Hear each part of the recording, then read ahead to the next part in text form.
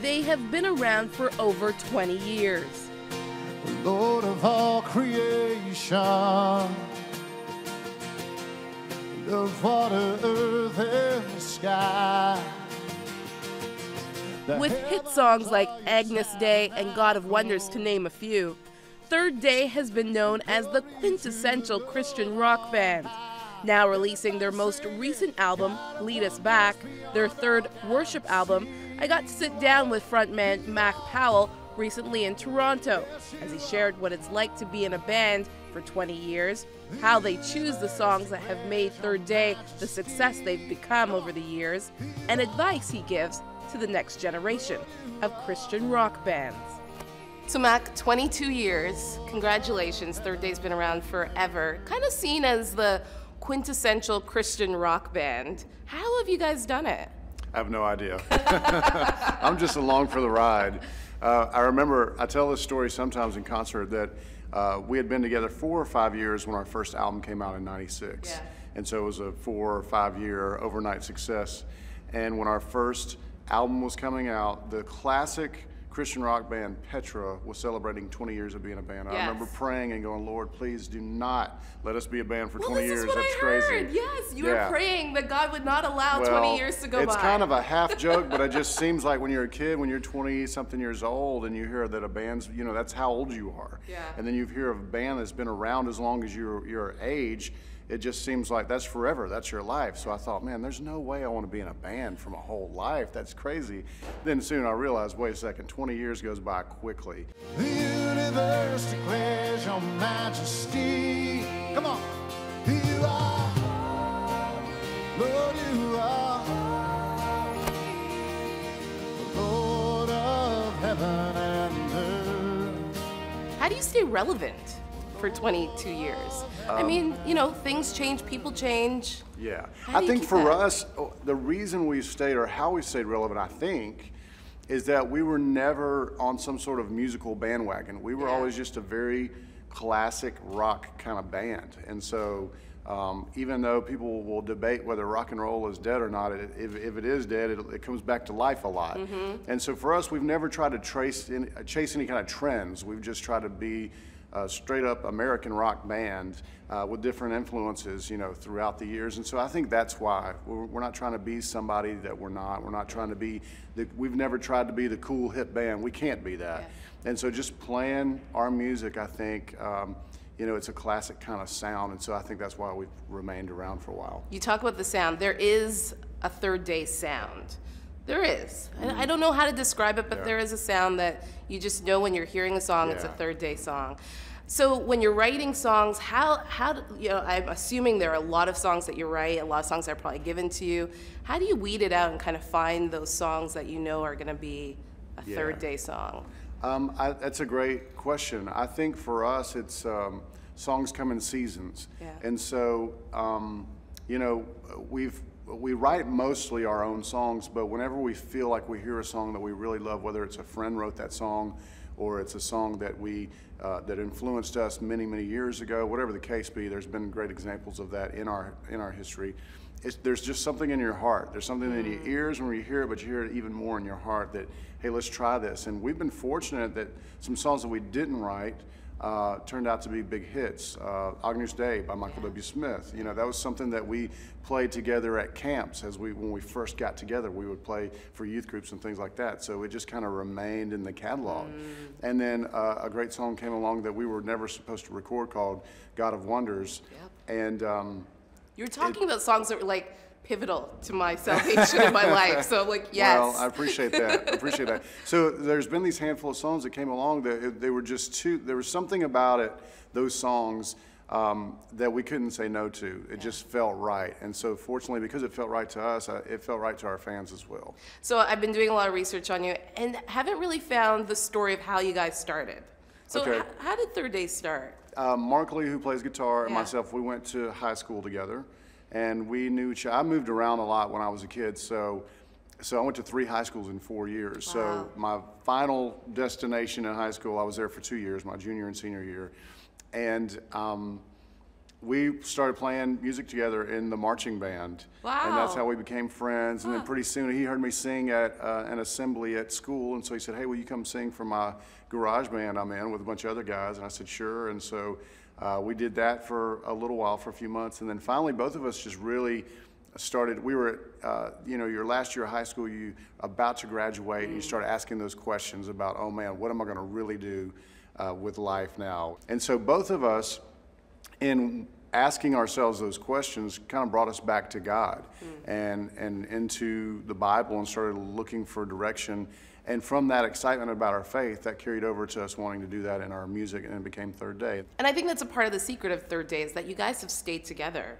Yeah, it's probably one of the things that we're most proud of through the years, is being a band for so long that we feel like, we hope that even though, our success may go up and down with the times, we've made music for our fans that they've continued to love, and hopefully it's encouraged them, it's encouraged us. Now, this is your third worship album. Took 12 years to put this out. Why 12 years? Why did it take so long? I don't know, really. I think for me, some of the guys in the band, it just took us, so we were at different places in life and different kind of thoughts of what the band should do. And so I've wanted to do a worship album for a few years now, but it just, for different reasons, never worked out. Whether we just weren't on the same page within the band, or we'd get chances to work with producers where we thought, well, this producer's more of a rock guy, so it wouldn't really make sense to do a worship record with him. So those kind of things happened. I think there's a good balance of kind of a new sound and the classic Third Day sound. And I believe it's, I'm not one of those people that ever feels like when you have a new record that you're going to say it's your best record, because as I said earlier, songs come in seasons, and music comes in seasons. So you just never know. What may be what you feel like is your worst album may be somebody else's favorite. And so I never say that albums are our best, because you just don't know. However, all that being said, this is our best album we've ever made. Oh, fill us with your spirit, guide us by your presence, how we need you, God. We will sing your praise. Oh Lord, we will sing your praises. You are salvation, be our strength and song.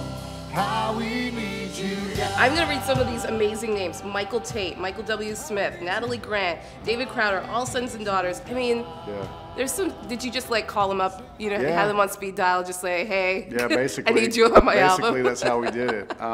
We have, we've been fortunate enough to make some really great friends the past 20 years of being a band, and people that we look up to. I mean, I still listen to Christian music. I love it. I love how it encourages me in my faith. I love being part of Christian music. And so when you have a chance to work with these great artists, people that we look up to, people that we listen to still, look at Michael W. Smith, for example. I mean, he's been a great encouragement to us for many, many years. And whenever we have a chance to tour with him or do a show with him or write with him or whatever, we take it. And so we were so glad that he was part of the album.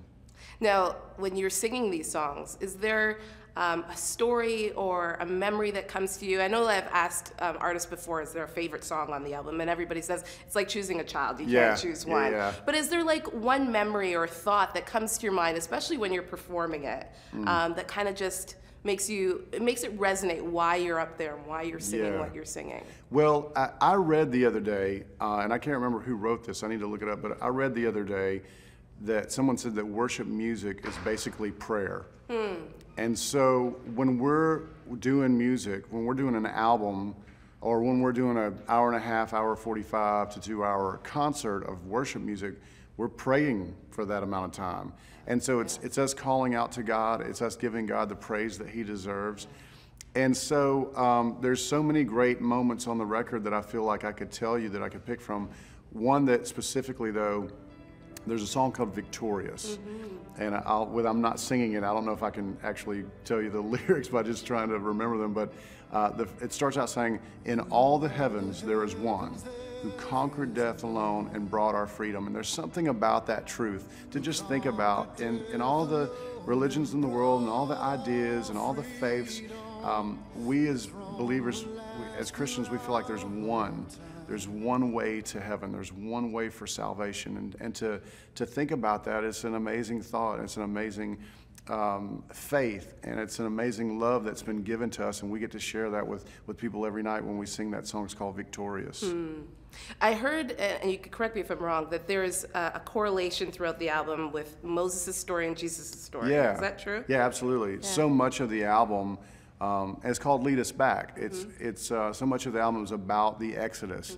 I've been studying the Exodus in the past couple of years and really loving so much that correlation, that parallel between Moses and Jesus. How Moses was called by God to lead the children of Israel back home, back to where they belong, back to the place that God had for them, because they had been in slavery and been in sin and been in a place that was not their home. And Jesus does the same thing for us, taking us away from sin, away from death, away from this place of slavery, of place that we don't belong, into a place of freedom, into our home. And so I love the parallels in those stories, and most of the songs on the album are about that. Yeah. What advice would you give young bands? You know, you talk about Michael W. Smith being an encourager to you. Right. How do you encourage new bands coming up? Well, I'll tell new artists all the time, it doesn't sound encouraging, but eventually, hopefully, they'll find the encouragement in it, is that you're never going to figure it out. You're never going to get to a place. We've been doing this for 22 years, and we're still asking the same questions. How can we get better? How can we reach more people? You know, how do we grow in our faith, and how do we grow as musicians, as writers? So you're never going to figure it out. You keep, you know, if you have the right heart and mind space, you're going to keep trying to be better. And so don't be discouraged that you're asking those same questions year after year. And the other thing I tell people all the time is just pray a lot and play a lot. Every chance you get, pray together, especially if it's a band. You pray together. If you're a solo artist, you pray with other people about what you're doing. And then you play as much as you can. You don't worry about, oh, I'm not playing in front of thousands of people tonight. You go, how many people are here? How many people do I get to minister to and to try to encourage? And it could be 15. I mean, we did that so often when we started out. We would play for anybody that would listen, because you get the practice in. You get to practice not only your music, but you get to practice being able to share with people on stage and minister to people after the show. So it's just do everything that you can. Play as much as possible. Don't worry so much about being at place B that you miss out on what God has for you in place A. Come on.